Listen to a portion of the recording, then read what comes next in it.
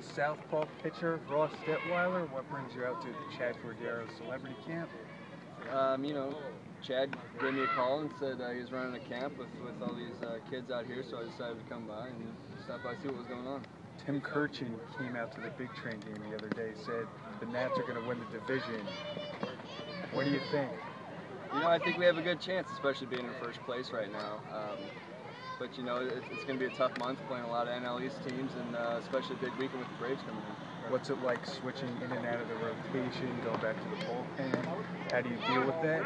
Oh, well, I knew it was coming. The only reason I started the year is because Juan was hurt, and then once he got healthy, then it was his spot, and you know, it's kind of one of those things you just have to roll with it. All right, thanks a lot. No problem.